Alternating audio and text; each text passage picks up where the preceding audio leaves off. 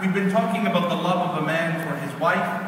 From the example of the Prophet Muhammad sallallahu alaihi wasallam, we've come to appreciate a great many of the inner, finer details of his relationship with his spouses and to see how it reflects in our life. And the reason we see this is because the Prophet ﷺ was given an opportunity to represent every example that you and I could ever encounter.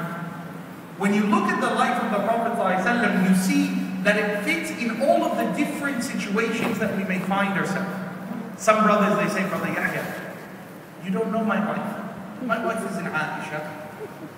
So you say to him, I know, you're not Muhammad sallallahu alaihi wasallam, right?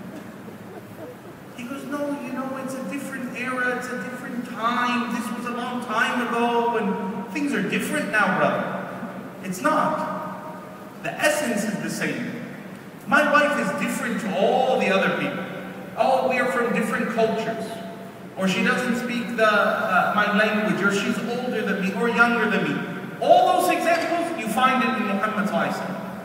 He married a woman who was Jewish, of Jewish ancestry, Safiya bint Huyay. He married a woman who was of a Coptic Christian background, Maria al-Qibtiyya. He married a woman who was many years older than him, Khadija radiallahu anha. He married a woman who had been married before him with many children, Salama radiallahu anha. He married a woman who was so old that there was no longer intimacy with her. Sallallahu alayhi wasallam. He married a woman who was much younger than him, who he had married her and she had known no one before him, sallallahu alayhi wasallam, Aisha radiallahu anha. He married all the different scenarios, whether cultural, linguistic, whether age, whether tribal, whether a person who was previously divorced. He married the wife of Zayd. He took her into marriage after his adopted son, radiallahu anhu arda, divorced her. He marries her, sallallahu alayhi wasallam. So you find all these different examples are set for us for a reason. It's that we can see in different aspects of his life, sallallahu alayhi wasallam, something for each and every one of us. There were moments of tension in the house of the Prophet ﷺ. Don't ever look at the sunnah just and see it was an easy way of life. There were moments where Aisha radiallahu anha, she tells us, I lived with the Prophet sallallahu alayhi wasallam, and for 2 weeks, 3 weeks, for a month, I never lit a fire in the house because we had nothing to cook. Tension, financial problems were found with the Prophet ﷺ. There were other times where Allah speaks to the wives of the Prophet, Ya Nisa al-Nabi, O women of the Prophet, if you want the worldly life, Allah can grant it to the messenger to give you. You want money, we'll give you. يُمَتِّعْهُ مَتَاعًا حَسَنًا. Or you can be patient on that austere way of life. There were times where there was jealousy between the spouses of the Prophet Muhammad ﷺ. Aisha once, she took some of the food and threw it at Safiya because she cooks better than her. Says every time you're trying to show that you're better cook than me, sending fancy dishes to the Prophet ﷺ, here. And the Prophet takes it from Safiya and eats it. Sallallahu alayhi wasallam. Relieves the tension. Right? There were moments of tension and difficulty. This isn't something that is not acknowledged, to the point that the Prophet ﷺ was upset to such a degree once that he actually abandoned his wives for 3 days and lived on the roof of his masjid. And the Sahaba, everyone around them, they said, maybe the Prophet tallaqa azwaja. Right? There was also an incident where the Prophet divorced one of his wives, sallallahu alayhi wa sallam.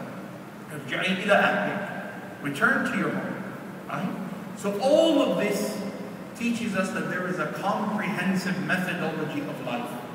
That the way of the Prophet Muhammad ﷺ is not confined to old printed books. It is alive. The Sunnah of the Prophet ﷺ is a living oral tradition. It is a living tradition of conduct, of behavior, of modality that confines every aspect of our life and begins in our home. So the final words of advice that we share with each other today, in seeking to pursue that love that is only received, that love that we spoke about, that you have for your spouse, is not emotional. It's not, I love you today because of what I have with you today.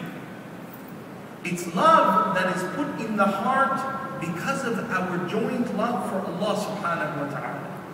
And therefore you see Allah subhanahu wa ta'ala says, وَمِنْ آيَاتِهِ, from the signs of Allah being the creator of the heavens and the earth, that He brings down جَعَلَ بَيْنَكُمْ مَوَدَّةً وَرَحْمَةً خَلَقَ لَكُمْ مِنْ أَنفُسِكُمْ أَزْوَاجًا, created to you, from yourself, your soul partners, and has put mawadda wa rahmah, has put mawadda, a form of love and mercy between one another.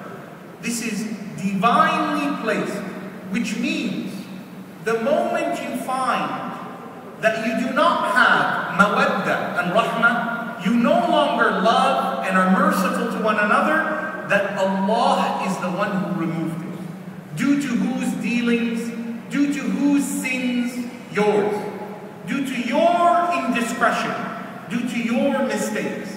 And therefore you find the Prophet Muhammad ﷺ teaches us to balance our life through his sunnah in love of Allah subhanahu wa ta'ala, so that that love can remain in our household. And therefore the best of men is the best to his wife and the best to his family.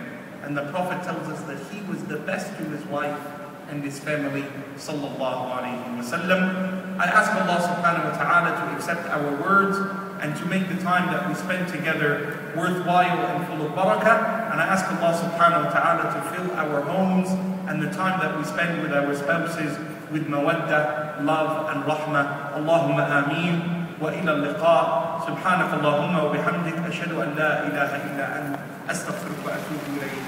السلام عليكم ورحمة الله وبركاته.